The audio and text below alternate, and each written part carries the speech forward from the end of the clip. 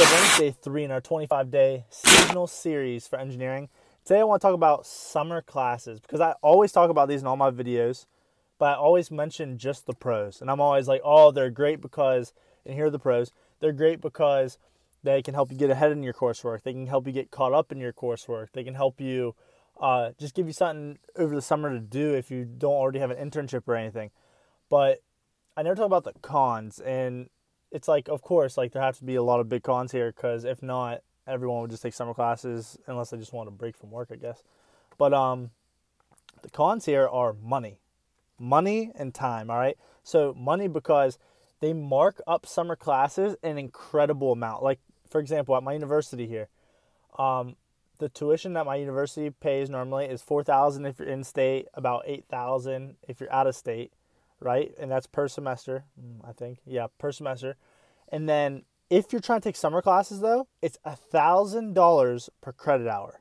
So the reason why I gave you all those numbers, just spilled coffee. The reason why I just gave you all those numbers is because you need to be able to put that in terms of your university, right?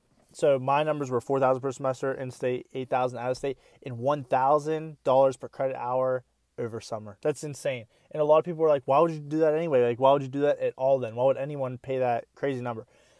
I did it. I've done it before. And it's not that like I had the money to do so. It's just that when they're convincing you that when you're looking at your schedule and you're like, man, like I can graduate on time if I do it this way. And then you look at it and say, well, I'd save, $4,000 or $8,000 compared to, you know what I mean, just paying the $2,500 or $3,000 to take the class. Then, you kind of buy in your mindset that, it might be worth it or something.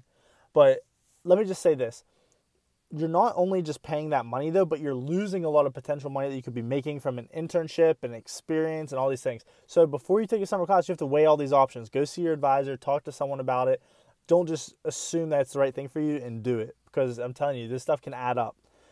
Which leads into my next point here. If you're going to take the summer class, make sure you pass it. And a lot of people are going to be like, shit, duh, like that makes a lot of sense. But what you don't realize is they're taking like a 13-week class, a 14-week class, and they're condensing it and smashing it down into 5 or 6 weeks, which means you're taking this class every single day, 4 or 5 days a week, for probably an hour and a half at a time.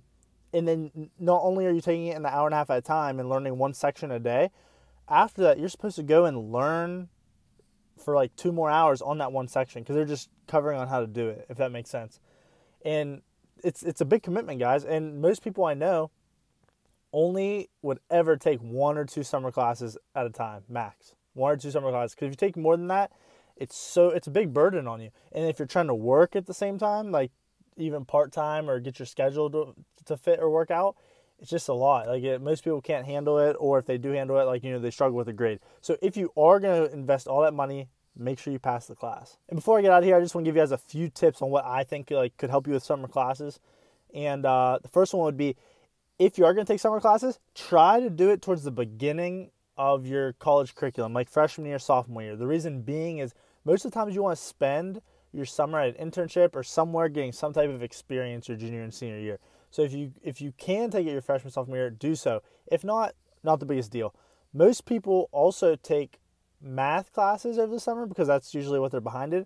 But some people actually find it helpful to take the math class over summer and not during the semester. Some people just really struggle with math, need the extra time to just simply sit down and focus just math. Like I said, it's going to be just as much math. It's just going to be condensed down into a fewer amount of weeks. So depending on your learning style, that could hurt or help you. The third thing would be just to check online to see if any local community colleges or other universities that may be cheaper than yours that you're at now is offering the same course over the summer, maybe online, offline, whatever.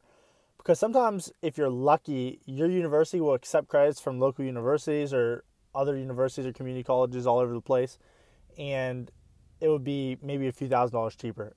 But before you do that, make sure that the university is going to accept the credit. So you might have to go to, I'm not sure what it's called, transient office. The academic affairs office. I'm not sure, but go to whatever office that is in your university and ask specifically if those credits will transfer if you take the summer class. Because some people I know will take the summer class not asking, and none of the credits will count. I'm trying to make these videos really short, guys. So if you have any questions or comments or I didn't answer something, be sure to leave it in the comment section below. I'll try to answer them. Someone more knowledgeable than me will answer them.